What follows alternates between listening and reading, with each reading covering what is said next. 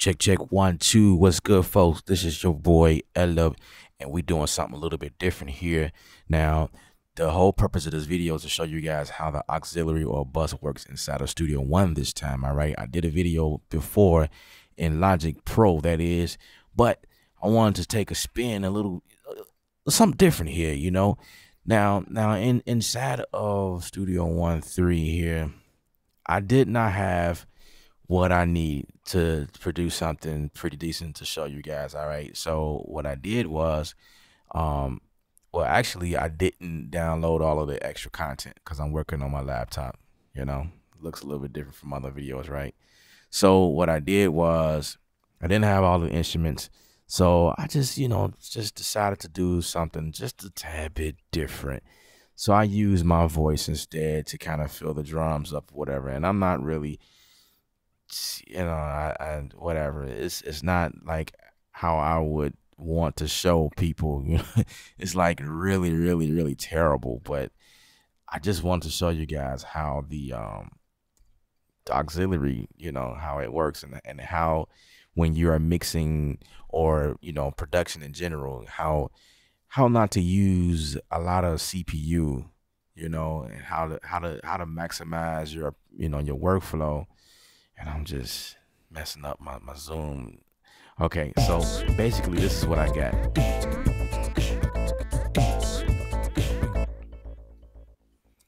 So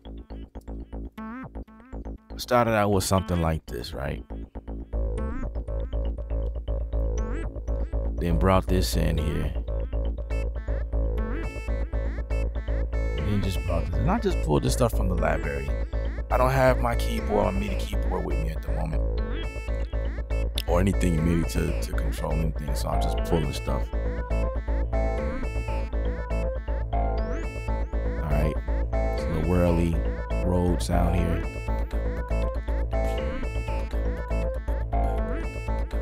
Now this is where I begin to do my thing.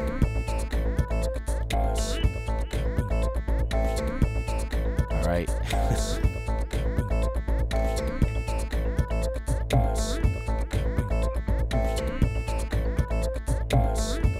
Just experiment here.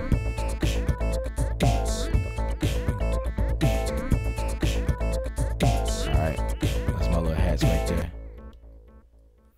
All right, so the whole purpose is just to show you how to bus, how to use the busing or auxiliary function inside of Studio One 3 here. All right. Inside of Studio One 3, it's so much you can do to achieve things. It's like I will be all day trying to explain all of this to you, but just to give you the basic functions. Say for instance, I want to, first of all, let's go. What I like to do, first of all, is if I'm in the arrange window, say for instance, I want to, group all of these together here. You guys see me do this several times already, If I want to group that in, say, bass elements or something like that. The good thing about this is I can group this together. I can expand or I can collapse. But the thing is, okay, it does expand and collapse in my mixer window as well. But what I was going to explain to you guys is that I don't have, if I collapse this here, I don't have a main channel, a main bus channel where I can control everything from. So basically what I have to do here is just something simple. If your screen looks like this, you're not going to see it. So you have to zoom out or zoom in, make it bigger in order to get to this screen here. So then you can add a bus to it. So now inside of your mix window, you should be able to see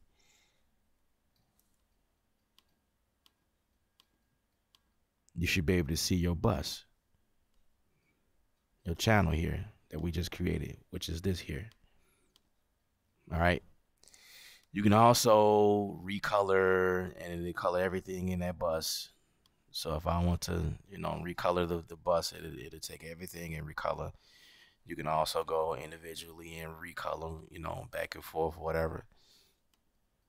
It's really cool to be able to do that. So now I created a channel, and you see, different um different plugins up here, because the only reason you would do that is to achieve certain things on certain channel. You understand what I'm saying?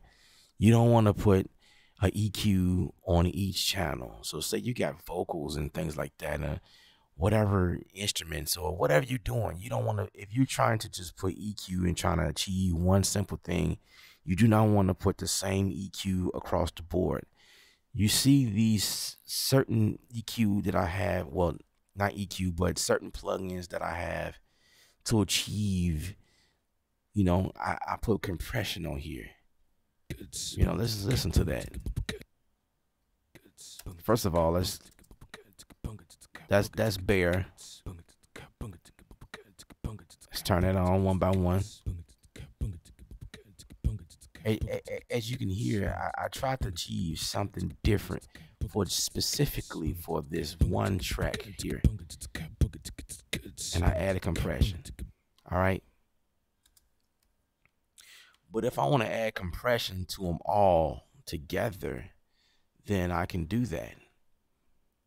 I can also do this here, I can also just add compression to, let's see, and that's whatever compressor you're using. I can also add compression to, just that one or several channels. So, for instance, if I want to add compression, I just drag my plugin, and you can pull up whatever plugin that you like to use from your list, and just drag it straight to the sends, and it automatically create a compression track or effects track here. All right, and all I have to do next is just drag, boom, boom. You understand what I'm saying? So now you have compression. All right, but I sort of really wouldn't use it this way. That was just an example. If I want to add reverb or something, I will use it this way. Actually, I could have just left that there. I don't know what I was thinking. I could have just left all of that there. All right, let's add that effects channel back. Okay, I guess it didn't add back.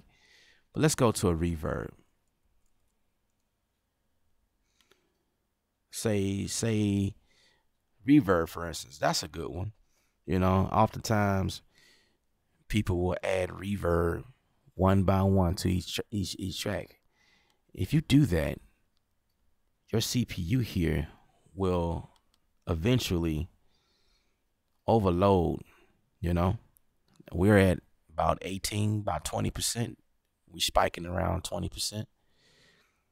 And the reason why it's going that high is because I have several things going on in the background. Yes, if you have things going on in the background on your computer, it definitely takes a toll on the CPU as well. And especially once you start using plugins after plugins after plugins, the stuff will begin to add up,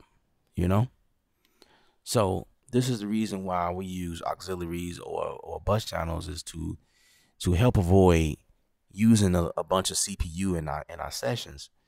So I know this all looks confusing, and I'm probably going too fast, but this is the basic structure, the basic analogy of using auxiliary or bus.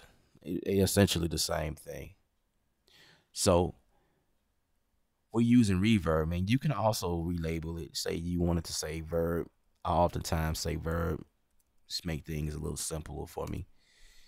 And so the actual send, you sending that track to that channel or the auxiliary channel will actually relabel itself automatically. And you can resize these things. I'm on my laptop here, and things this looks totally different. It actually looks like cramped in, but I hope you get the picture. So I could just take that over, and I can adjust the reverb as I need to.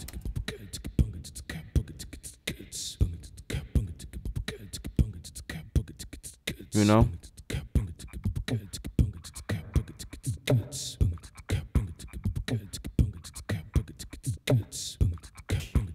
I'm not trying to get anything perfect here, but I'm just trying to give you just a basic idea.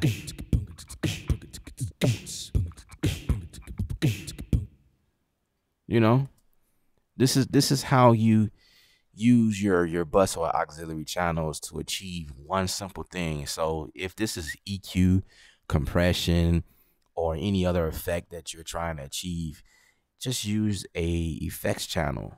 You don't have to put a reverb every single time.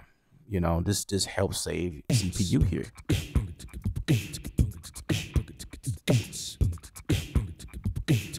Say I want my hats. This is how I would do that.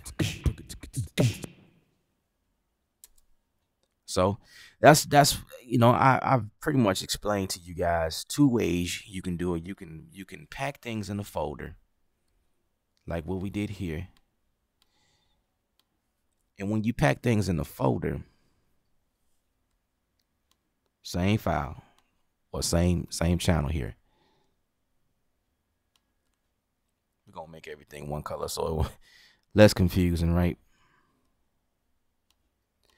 You can go ahead and put whatever you want on this channel.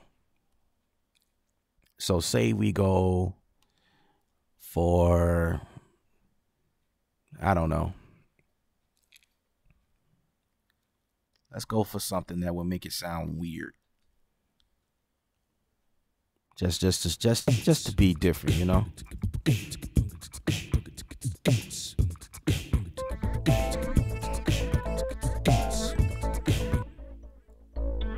Let's solo that.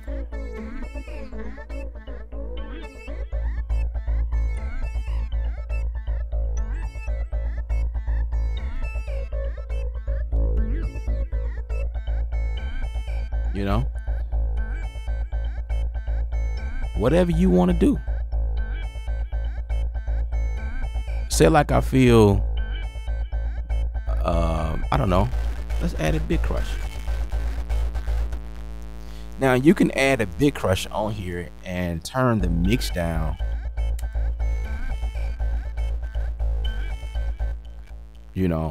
That's one way that I do things. Or you can just use what we just discussed just a few minutes ago or a few seconds ago, and just add a another effects channel and just send stuff individually there. There's several ways you can do things to help save. Oh, wrong button.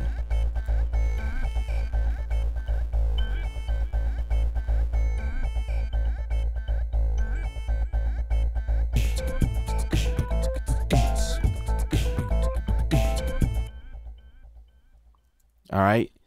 I hope that was simple enough. I don't think I could have explained it simpler than that, but basically all of this is, and this can be used, anybody can use this method. If you are a mix engineer or a music producer, me myself, I use this method all the time. If I want to achieve certain sounds and use different effects, I always use the bus or auxiliary method to help me save on the CPU. Another method could be, if you are a producer or beat maker, you will probably, and you've seen me do this many times, you will probably do something like this where you will bounce this down as audio. And that's also another thing. That's also something that will help save CPU, because right now this is MIDI instruments right now. And MIDI instruments also pull CPU. Yes, it do. You know, all of this being up at the same time, it also pulls on you, you know. But for something like this, is short, it's not that big. I'm barely touching my CPU. It's fine, you know. I'm okay. But when you get into tracks that I do, I get, you know, past 50 and up to like 80 or something, just production by itself sometimes. One time I've gotten to like past 100, and that just really depends on what you're doing. Then, you know, this video will probably help you. But if you're not doing that much, then, you should be okay. But if you want to save CPU, then this is probably the better route for you. All right. I hope this video helped. Again, my name is Ella. Music is art. You're the artist.